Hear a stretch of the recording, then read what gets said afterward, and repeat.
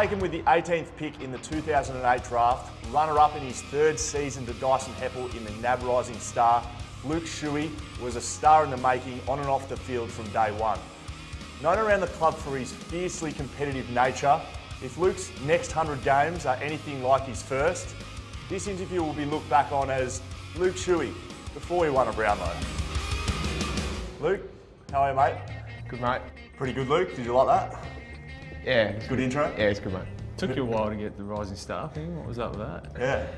Well, the first 2 seasons was pretty good competition, so I thought I'd wait for a bit of a weaker field. You're the first mature age NAB Rising Star runner-up. Well done, mate. You're a part of the First Kick, First Goal Club. Tell us about it. Run us through the first goal. Yeah, we'd won the first clearance of the game, and Brisbane rebounded. And being a first gamer, I didn't chase defensively, and we won the ball back. Actually, I still don't do it 100 games later. But we won the ball back, and I was standing out the back by myself, and Lynchy hit me. Shuey's first kick and first goal in AFL footy. You got 2 dogs, mate. We noticed that one of them is highly rated in your Instagram feed. Do you have a favourite dog, Luke? I think you've got a favourite. Yeah, my first one was my favourite. So what are their names? Marley and Harvey. Harvey, yep. Does that get confusing at home when they both sound exactly the same?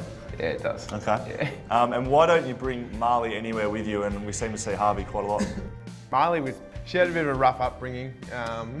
Didn't you bring her up? And so she's got a few anger issues. Talking about a few anger issues, you probably share some of those traits with Marley. How many PlayStation controllers have you broken in time at the club? In your presence, I've broken about 3. Yeah.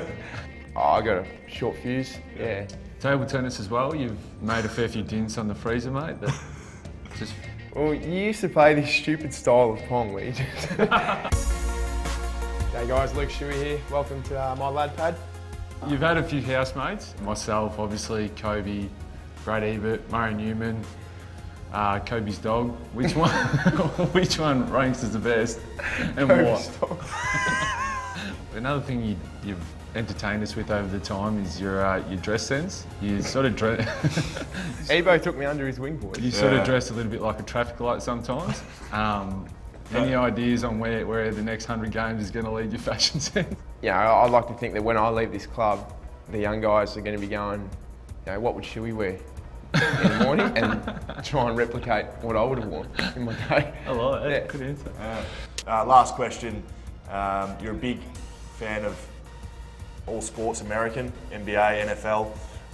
Do you model your game a little bit on some NFL running backs? Look, I would have thought if my AFL career was cut short, I could make the transition to American football. So right here, right now, you're saying if you got finished tomorrow, you could fly to America and you'd be the next running back in the NFL.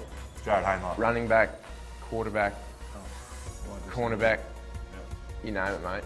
You just named them and don't have to. Well done. Scott, do you want to sign us off, mate? Yeah, mate. You played. Are there going to be any football questions? Or I'll ask No, you. that's it, mate. We're done.